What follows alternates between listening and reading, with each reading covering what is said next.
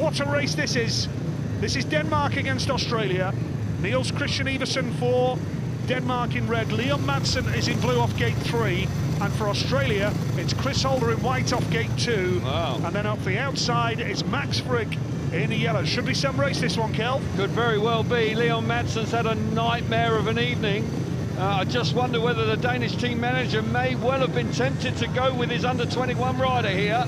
He did nothing wrong when he came out, and Madsen has failed to score. He hasn't done many laps either. I think he's only done about 5. So a tough task for Madsen, the European champion. Iversen going good on the inside, but they're up against Australia. Australia looking through to go as an automatic qualifier. They're fired up. Big race for Denmark.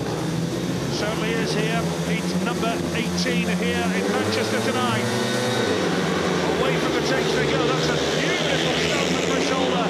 Now, what can Max Fricke do around the outside in yellow?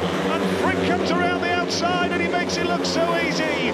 He loves this place. That's why he loves riding for Bellevue.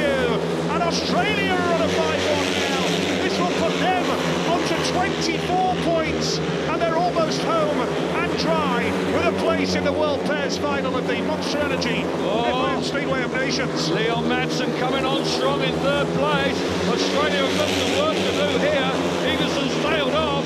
Madsen really working hard in 3rd place. He's got some speed.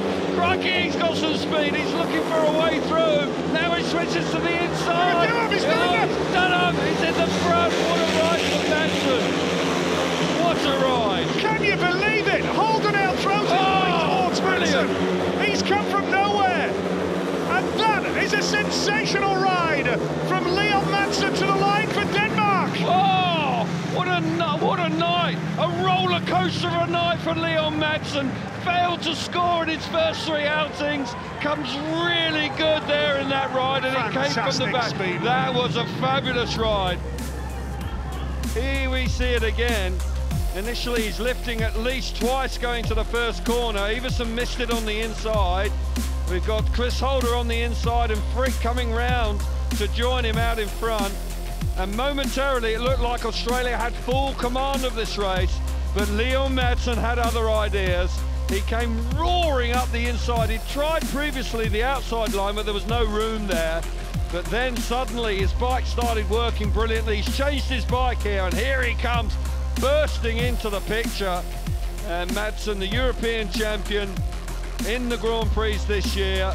As you rightly say, Nigel, that's why he was left in, because that's what he can do. Fantastic ride from Madsen. Wow. What a ride that was.